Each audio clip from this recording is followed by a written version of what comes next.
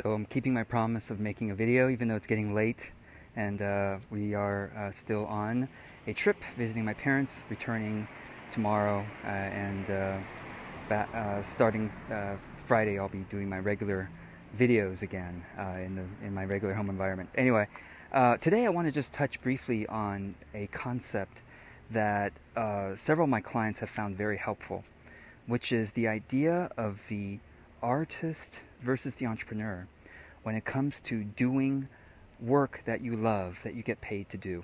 Okay, so as you probably know, that I love talking about the idea of true livelihood, which is doing work that utilizes your greatest strengths in service to the world and being able to make a living doing it. All right, there's these two paths called the artist versus the entrepreneur. And when I say artist and entrepreneur, I don't take those words literally. I'm using those words as symbols for these two paths. You can think about the artist versus the entrepreneur path as the inner to outer versus the outer to inner. Okay, so let me explain what I mean. The artist path to true livelihood, to having a business, work that you love to do, that you get paid for, is basically coming from your passions, your deepest passions, coming from what you most love to do, sharing your work widely with the world, taking it, and it takes time to then gather an ideal audience, gather some true fans who love the work that you share with them. Okay, and at first you would share it for free, so that you can probably share for free, so you can start gathering an audience.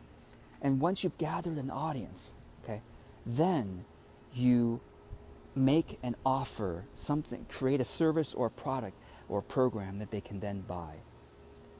Now, versus the entrepreneur's path is the path of outer to inner. So you first do the research to see what is already selling out there that you might want to also sell.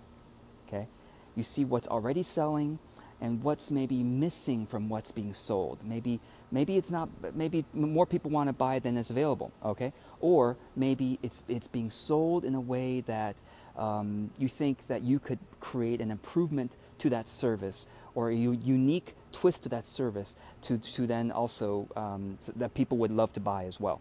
So you kind of do that market research, okay, and then you kind of bring some of your inner passion and personality to it, and then you start by selling, getting customers, and then building an audience, and then eventually with a large enough audience, you can then go more and more into doing the thing of your passion, and because they're already your fans, they will also like what you do for what you offer out of your passion. That's not necessarily very popular in terms of what's being sold.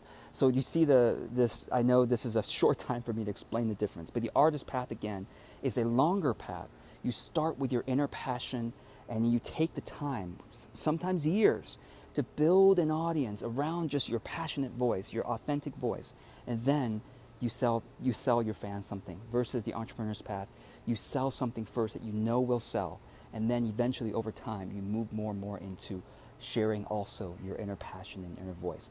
So I hope that's, and the entrepreneur's path is usually the shorter path to cash, to money, but it requires more willingness to be selling what's selling out there, versus the artist path is staying true to your passion, building an audience, then selling something. But that's usually a much longer path to money.